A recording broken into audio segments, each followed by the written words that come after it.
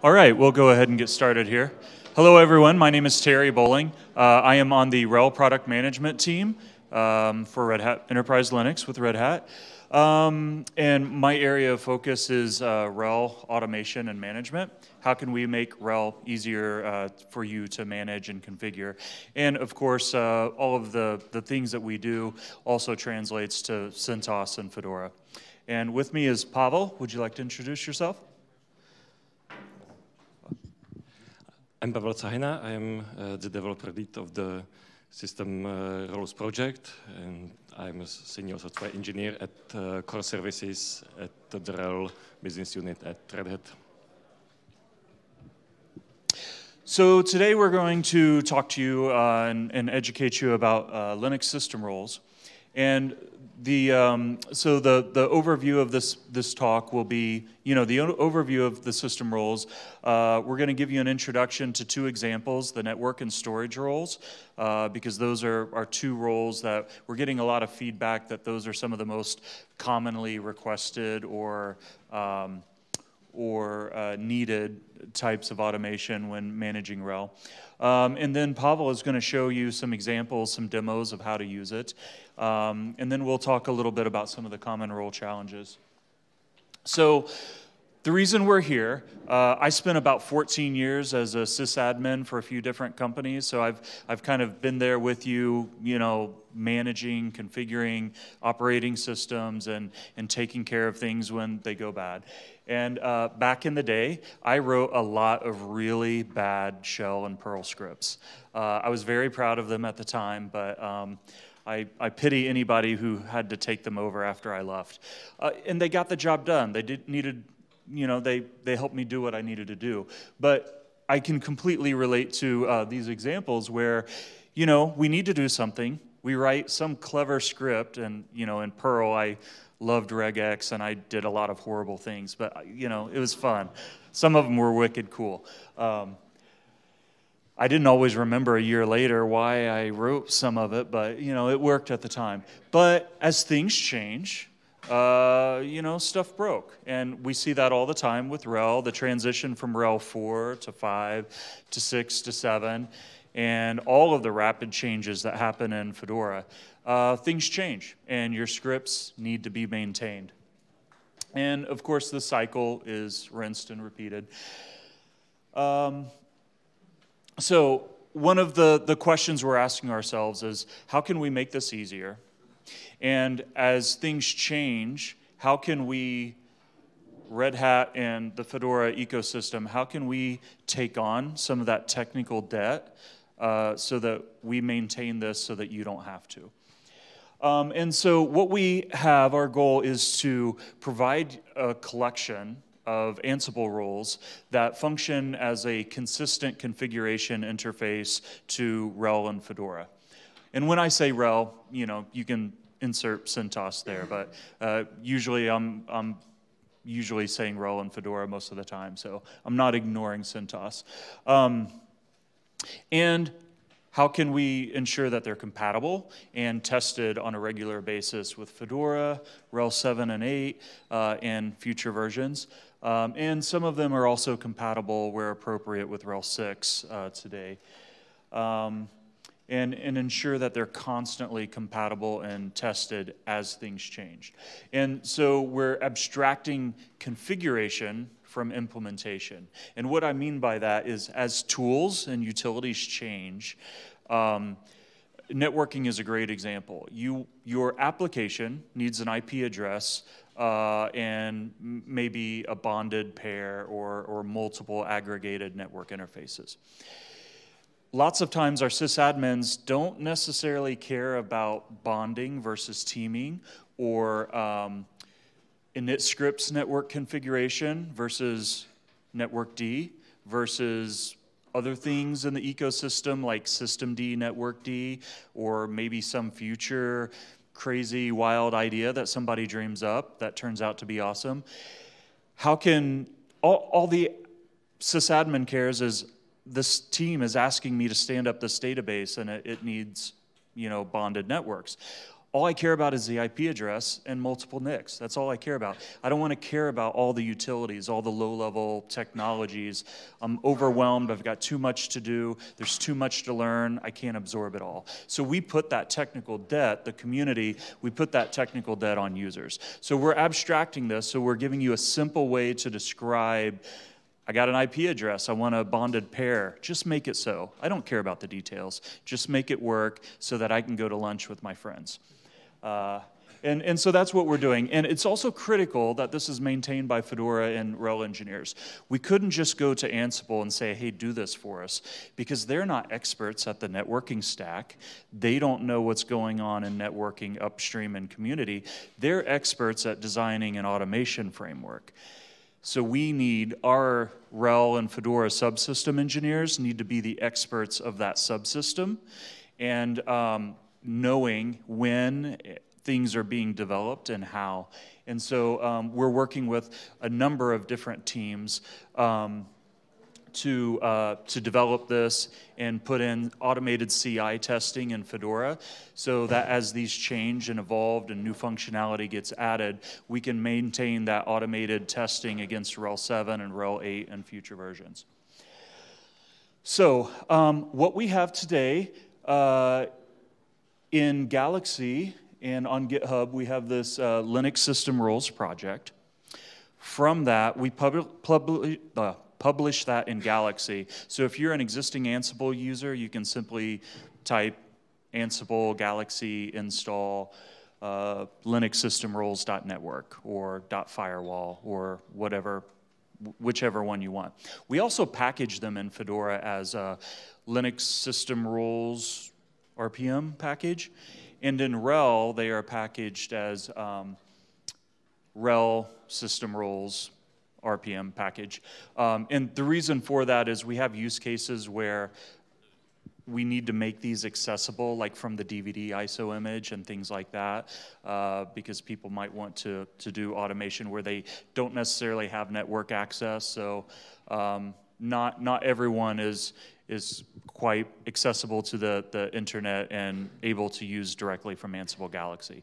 So we're looking at a variety of other things like Automation Hub that the Ansible team is working on, and different things like that, providing multiple ways to access it. But the versions that we package is what we can say, this is the tested version that we're packaging and supporting for enterprise use, but the same team is working on the same stuff, and the Fedora CI testing is doing a lot of the testing. So the stuff in Galaxy is really good too.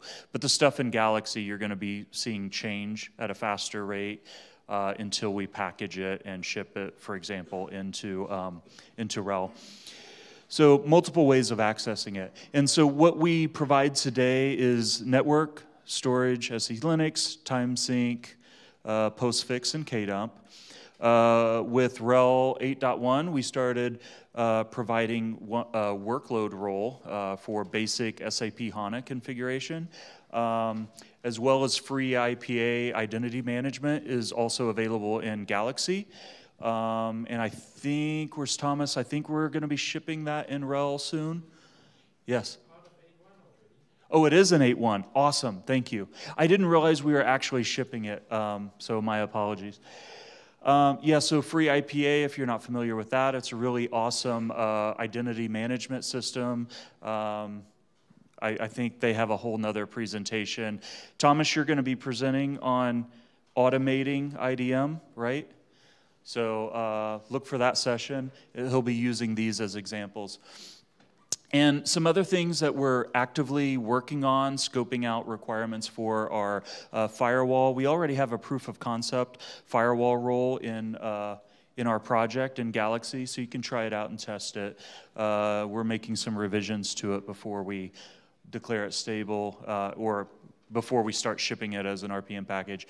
And then additional application workload roles for Microsoft SQL Server and things like that. The logging role will help you stand up or standardize logging profiles. So like if you need high performance logging or lossy logging use cases and setting up like a centralized rsyslog server or setting up RHEL to log to an Elasticsearch. It'll help you take care of all of those different use case scenarios.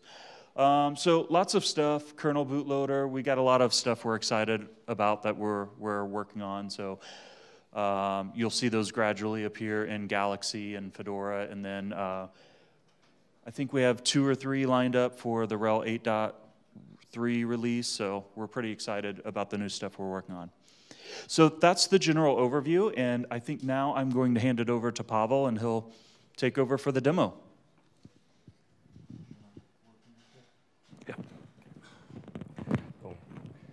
Thank you, Terry, for the introduction. And as Terry said, the main feature, the control.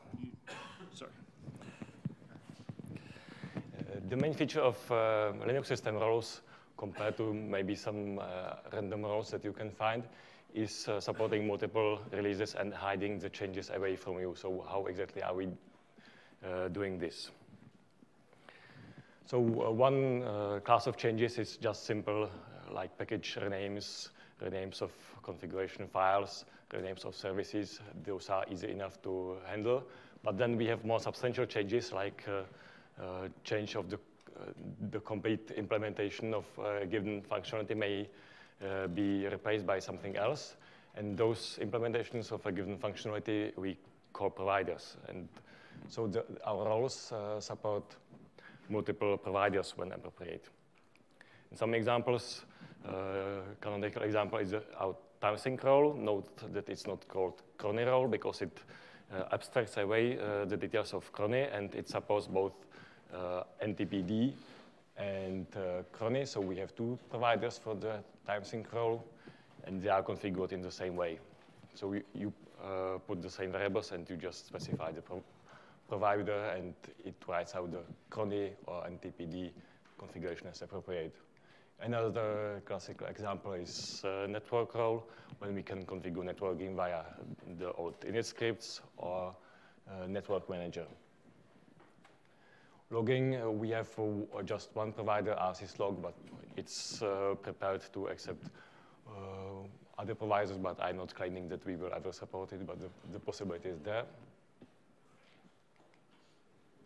And those providers, as I said, implement the same interface, or at least a common subset of this interface, because, of course, not all the providers will support all the possible features. So now I will introduce some of the roles. I will not introduce all of them, but I will select a particular subset.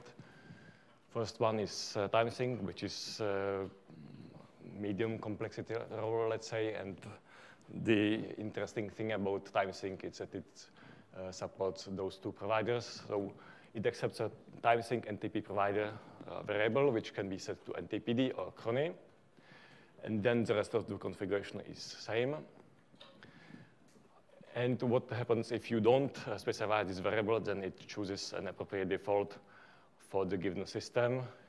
If no timesync service is running, if there is a timesync service running, it respects your choice. And so for older versions of RHEL 6, it would be, the default would be NTPD, but for newer versions of RHEL 6 and RHEL 7 and RHEL 8 and Fedora, the default would be cron. So this is the example playbook for complete application of the timesync role. Then networking, this is one of the most complex and I would say the most useful roles, but I will show just one slide about it because there's another talk by Till on Sunday, and I also talked about it, or we talked about it the last year.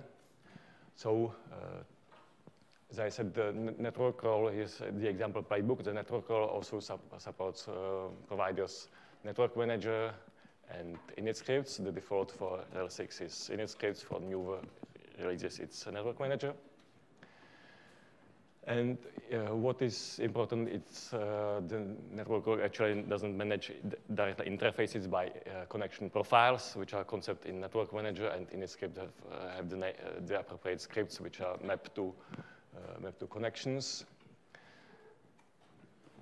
It accepts a list of connections, and the feature it can set are many.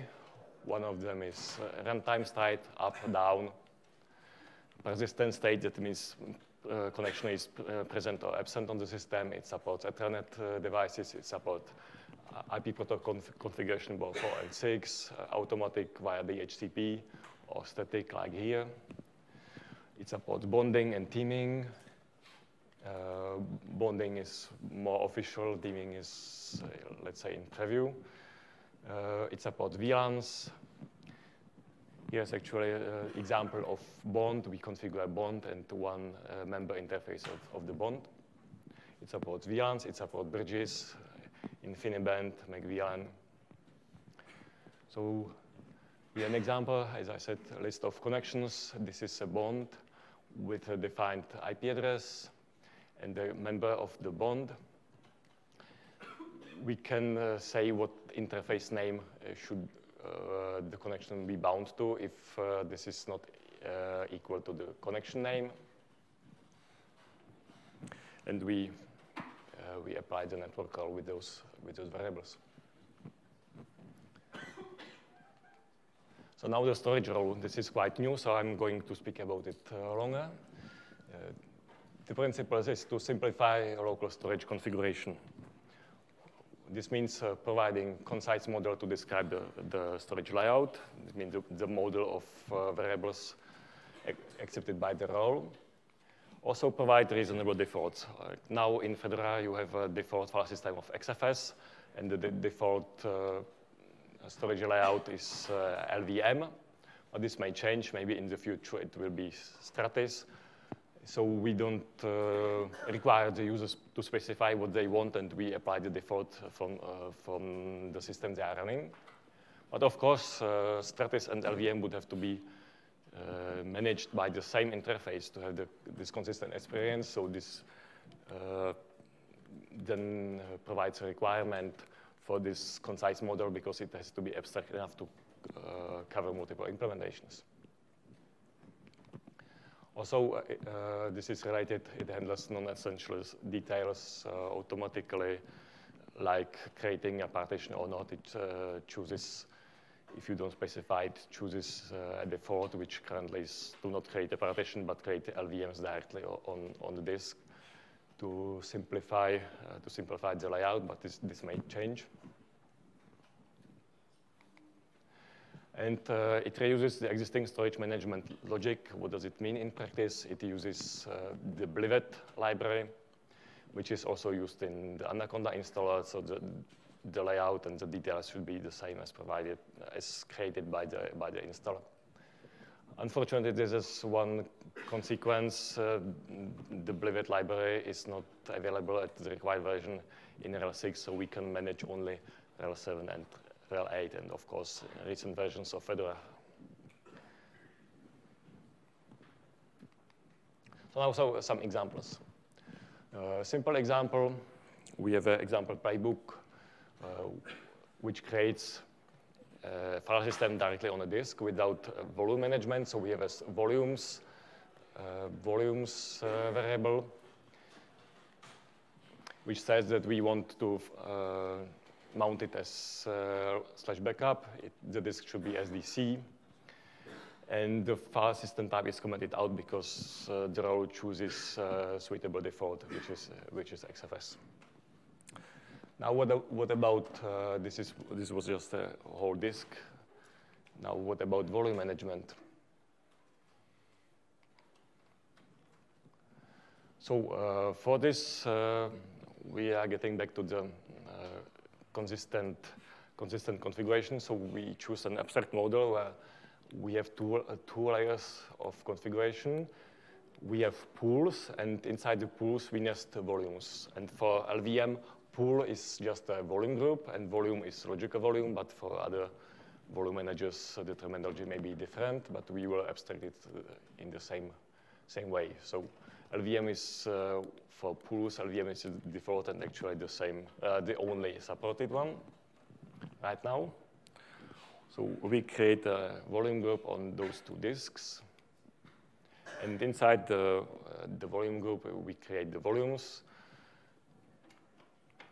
We create two volumes with a given size. Again, the file system type doesn't need to be specified if you don't want. And we mount them. And we actually also configure them in FSLab so they are mounted on boot. So this is all handled by the role.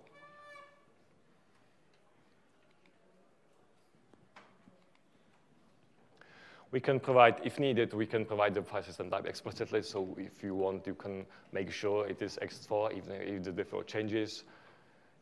You can provide ext4, whatever is supported on the system.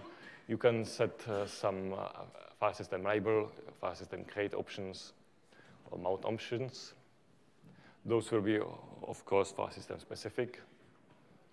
So when you do this, you must make sure that you understand the appropriate options for a given file system. So what's the status now? We have a stable version released already in the Galaxy, version 1.1, I believe. It's included recently in RHEL 8.1. What is supported is what I showed, whole disk, and with single partition. Basic LVM support, and what will we support in no particular order is encryption, MD rate, LVM thin provisioning, because those are just the classical LVM logical volumes.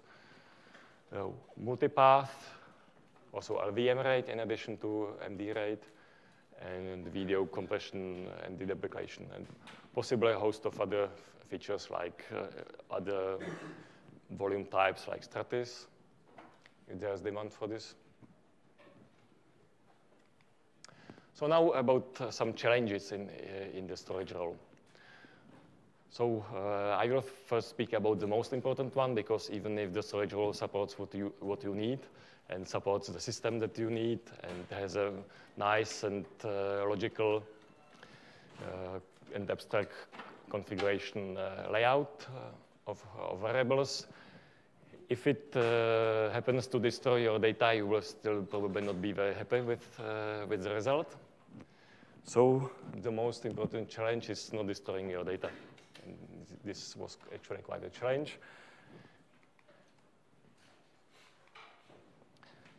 Because the role doesn't remove volumes which are not specified in the variables. But what about conflicting volumes? If you have a volume already on the system and you specify that you want a volume with the same name, but a different file system type, and we cannot convert from XFS to X4 or vice versa. So the role would have to delete the volume and recreate it. Or let's say you by mistake, you give it a disk where there's already an existing partition or existing file system, and you want to create LVM on it, or vice versa. You don't want the disk to be wiped in this case. Of course, the detection is not 100% reliable in those cases, but at least when we can detect it, we don't remove it, because we have a variable storage safe mode, which defaults to yes, and which tells the role to not do such possibly unintended and unsafe operations. So this prevents removing and creating existing objects. But it doesn't protect against intended removal, because if you say that you want such a volume to be absent, the role will remove it, because it's in this case, it's presumably not a mistake, it's what you asked for. So another challenges for those are like challenges more for the future development. So those are stuff that people would probably like to have, but they are kind of hard to implement. One is automatic device name, where when one wants to create a file system on LVM, one needs to supply mount point and also the logical volume name. So we want that is to consider not having to supply the logical volume name and having it deduced automatically via some, let's say, default from the mount point name. Also, automatic size, if you want to use the full size of the disk, it should not be necessary to specify the size. Another is automatic disk selection. If there are unused disks, you should not be forced to specify the disks by their names, which can be even changing, but it should be possible to just say that you want all the disks, all the 3 disks, and the role would create the layout on all the disks. And also size specified as percentage of the total space. Why they are challenging? Because it's easy enough for new deployment, but then it's a question what to do if the system changed. Like if we choose to do LVM on all the disks, and then you add a new disk, what should the subsequent application of the role do when there's already this volume group? So we are thinking that the key is to preserve the current configuration when it's already there and not adding new disks. Also for percentage-based size, of course, we cannot support it as percentage of the free space, because if we say 100% of the free space, next time there will be no free space, and the next run would use 0 or any other percentage. It would be a problem indeed. This means that we have to specify the percentage as the percentage of the total. So now I will do a demo. The objective of the demo is to configure a VM so that it has one more configured network interface. I will set a large MTO on this interface. I will create a VLAN. I will access a disk over iSCSI over this VLAN. I will create a LVM on this disk and mount the logical volumes. I will export them over NFS. And I will enable firewall, and the NFS must be working when enabling the firewall. But I will use a time check. We're at the 30-minute mark. And I will actually use a video because the network is too slow here.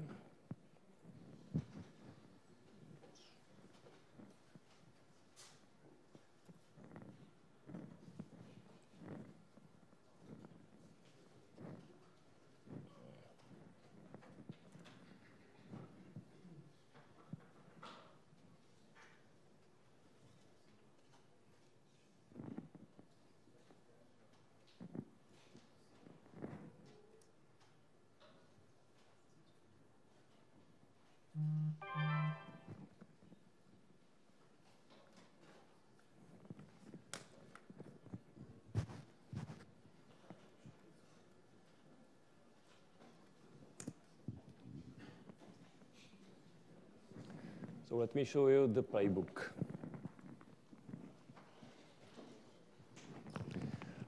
So can you read that? Does he need to make the font larger? Okay.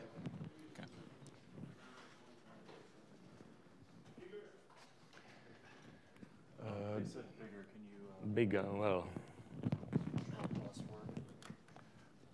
Control plus. I'm afraid this is the biggest that Xterm supports.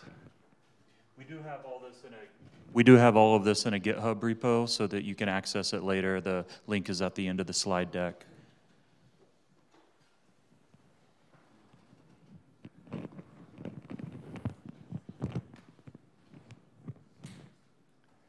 So I show here the assumptions for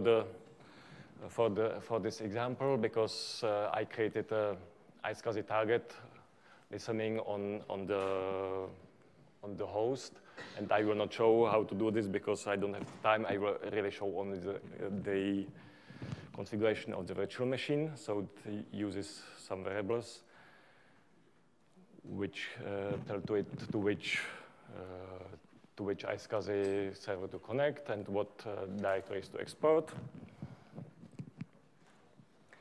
And first of all, I create the network configuration. So I set up the Ethernet interface with the large MTU. I could bind it to the interface, the profile to the interface via the name, but I don't need to because they are named the same. I could also bind it via the MAC address. I configure an IP address on it, and I configure a VLAN on this Ethernet interface. So I specify the parent, which refers to this one, VLAN ID, and also an IP address on the VLAN. Then the iSCSI initiator configuration, for this we don't have a role yet, so I do it, let's say, manually using standard Ansible modules. I start the iSCSI daemon. I make it connect to the iSCSI target, and this provides the name of the disks that it will create. Finally, I use the storage role to create the volume group on those disks. So the storage pool, the volume group is called export VG, and it has two volumes shared with a given size, with a given mount point. And users, I change the file system type here, and also with the given mount point. I then make the directories world readable, so we can access them over NFS without worrying about authentication. And I export them via Oasis roles. This is our sister project. We don't have yet a Linux system role for NFS exporting, so I'm using this one. This can be also obtained from Ansible Galaxy. And I'm sharing those two directories to the VM host. And finally, I'm using the network role, the firewall role, also part of Linux system roles, to enable the NFS service and to enable firewall D.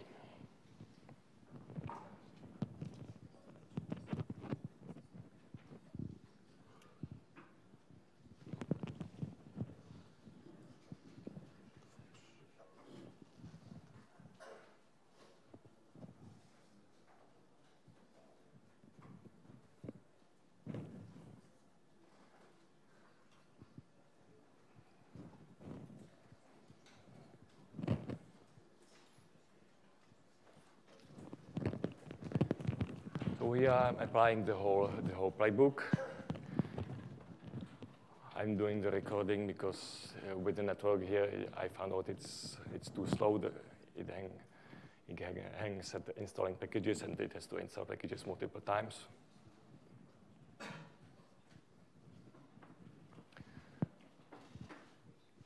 So the networking at this time has been already applied, and it tested the connectivity. It does it every time because you may have changed your management interface.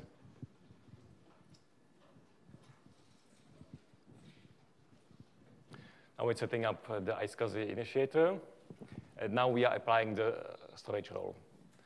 This is complex role, so it has lots of tasks, so it will print lots of messages.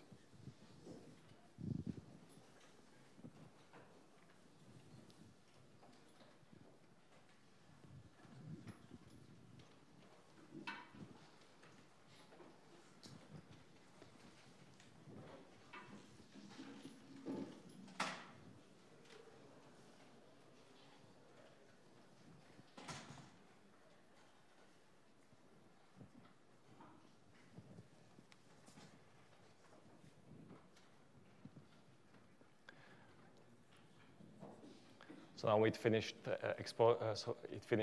mounting those file systems, and now we are exporting the NFS, the directories of NFS, and finally we allow NFS on the firewall.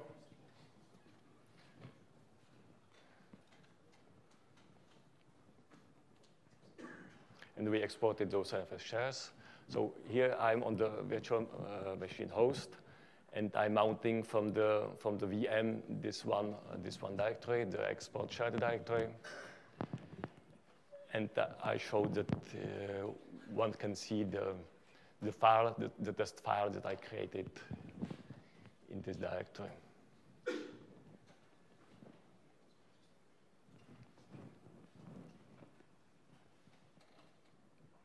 Now I will show how it looks inside the virtual machine.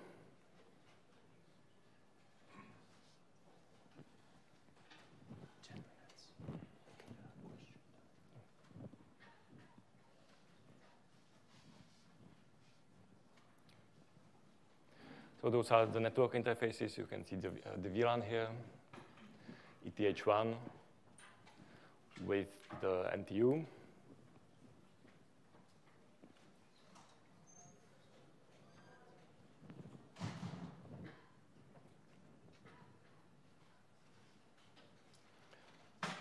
Also the VLAN with the appropriate IP address.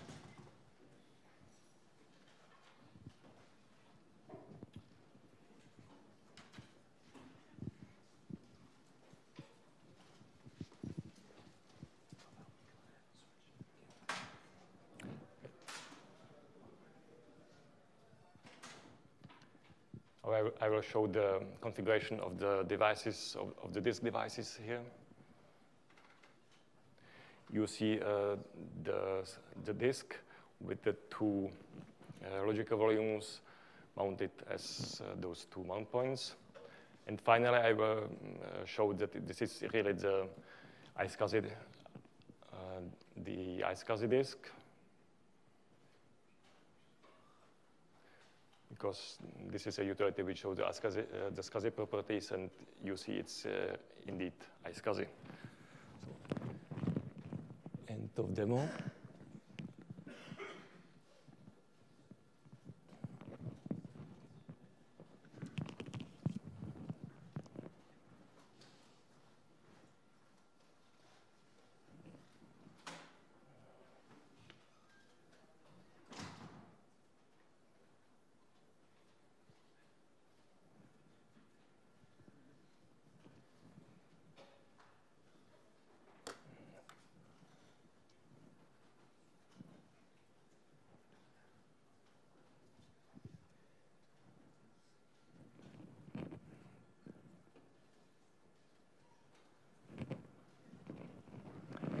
Logging log, I will skip this one. We don't have time anyway, and also the author of the logging log, unfortunately, couldn't come to DevConf.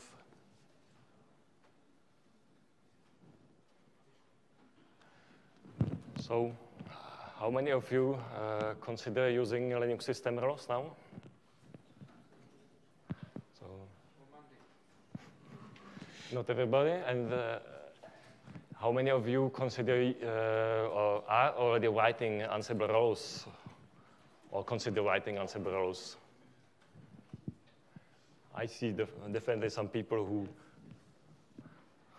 wouldn't consider Linux system roles. So at the end, I will provide some notes about implementing Ansible roles, which are not specific to Linux system roles. So even those who implement their own roles maybe can learn something. So the challenges mainly revolve around respecting the previous setting, the previous state of the system. And I'm now speaking about actually interface challenges, because we want to provide a stable interface. This means that we shouldn't change it, because if we provide a way to hide the changes in the underlying system, but we change the role, we create the same problem again. So we have to design the interface in a stable way.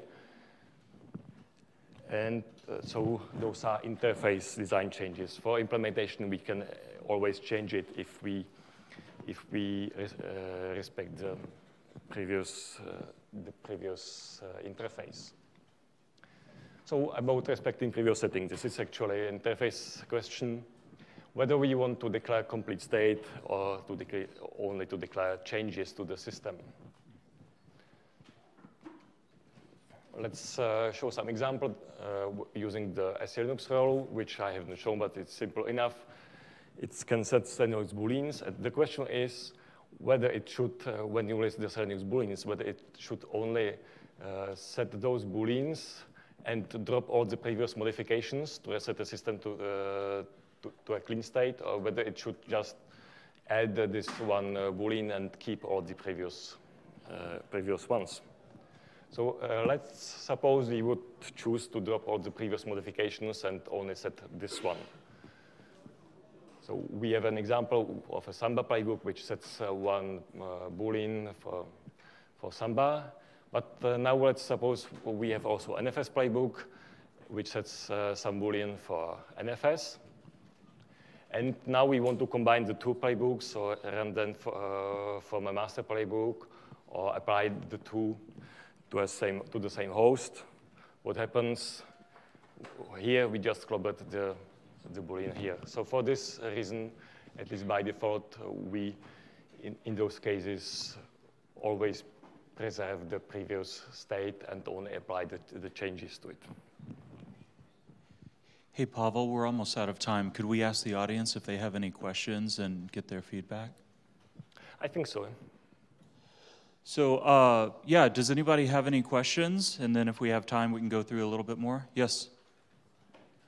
Variables seem to be the interface to the roles.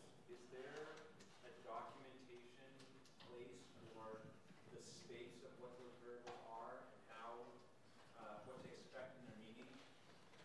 Oh, of course, because each role has a... Yeah, he was asking, is there a place where all of the variables and input parameters are documented? Do you want to take it? So each role has a README file, which you can see on GitHub, or it is reproduced on Ansible Galaxy. And it's also included in the package, also formatted as HTML, so you can see what the role does and what variables it supports. Yes, Martin? Yeah. So in the storage roles, you mentioned some feature about automatically picking out. In the storage roles, you mentioned some feature about automatically picking drives and so on. And isn't that dangerous if you want to run a role multiple times? I mean, they are supposed to be idempotent, right? So like if I run them a second time, they shouldn't change anything. But it seems like they would always grab the next two available disks and so on. So. Yeah, that's a good question, and that's why I listed it among the challenges, let's say the challenges or challenging features. And I think, well, we think that the right answer is only to be able to say that you want all 3 disks, and then on the next run, there are no 3 disks, but of course the volume group is already there, so you don't need to do anything. But that said, if the volume group was already there, even if we picked only one of them, the second time, as the volume group is already there, it would not modify it. That's what I mentioned. We want to make sure that the second time it runs, it doesn't do this automatic detection because it already has something and it's satisfied. So you identify this via mount point or something? Sorry? You could identify this via mount point that it already exists. So in this case, it would see that like the mount point that is associated to that drive already exists, and then it would leave it alone. Yes, yes. Well, we have one up there. I'll take it up. Thanks. Okay. What?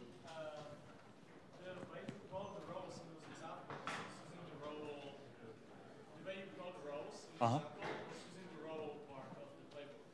That basically paints the whole playbook environment because it exposes all the internal role variables to the playbook namespace. Yeah. Is it written in this way intentionally? Like, is the role safe to be used in such an environment, or should we be using include role, which isolates the role namespace? Yeah, do you want to answer that? So the question was, when you use the role statement in the playbook, it exposes all the role variables to the whole playbook run, and how safe is it, and whether we should not use the include role. But the answer is that that's why the role variables are prefixed always with the role name to at least reduce the possibility of accidental collisions. But I'm afraid that the include role statement also keeps the variables. It doesn't? It's isolated. But if you use import row, it's like rows. Import, no, include. Okay. There's a difference. Yeah, so it is definitely then safer to use include role, but we are working under the assumption that one would use the rows statement, and so they should be safe even for this.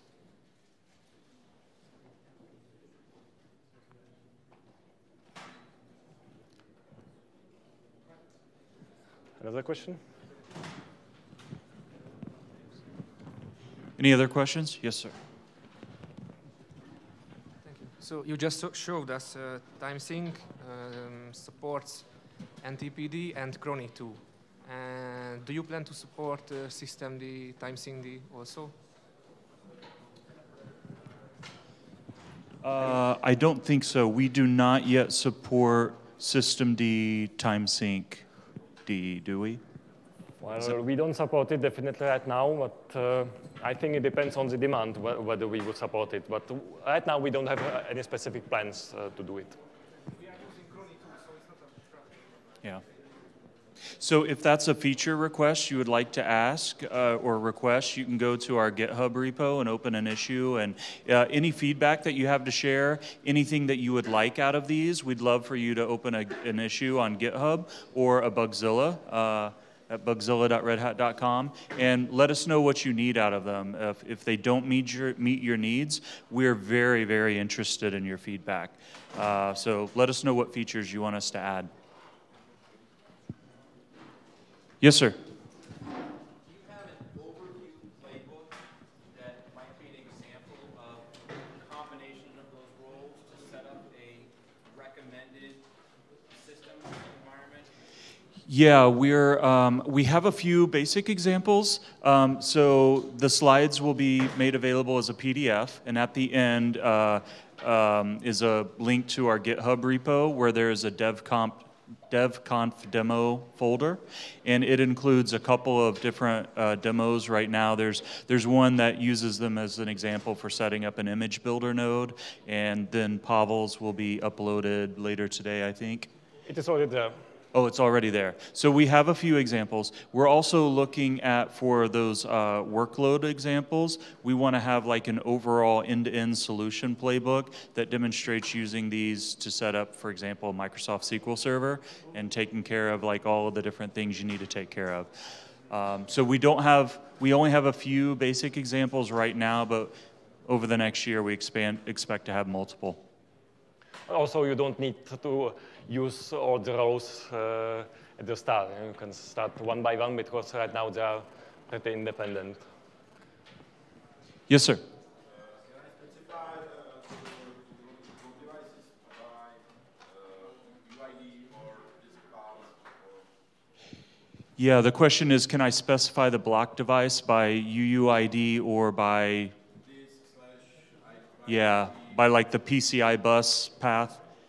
Do you want to answer that? Some of the methods are supported, but I'm not entirely sure what is supported and what is not supported. But at least I think the UID links are supported, but it needs to be the device UID button and not the UID of the file system.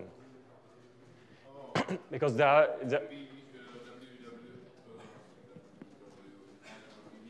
Yeah, this one, okay. Yeah, actually, so not today, but that's one of our goals. So for example, as a database administrator, the storage team gives me a new 100 gigabyte LUN or a terabyte LUN, and all they give me is the WWID or the worldwide name or whatever you want to call it.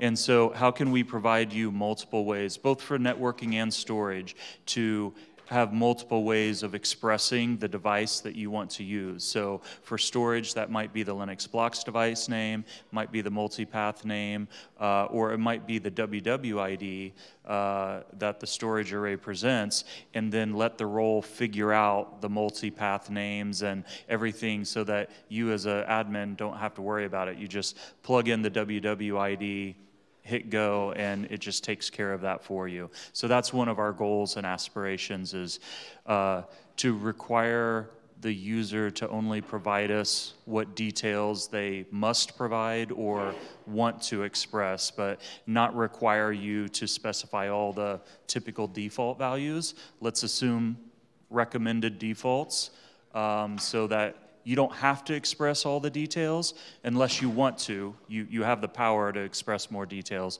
But otherwise, just give me the WWID and I'll just get it mounted for you and take care of the file system for you with the defaults. Does that make sense? Anyway, I'm sure some of the links under /devs/disk by something are supported, but I'm not exactly sure right now which ones are supported right now. So at least some of them are definitely supported. I just wanted to say something if we're ready to wrap up. Oh. Okay.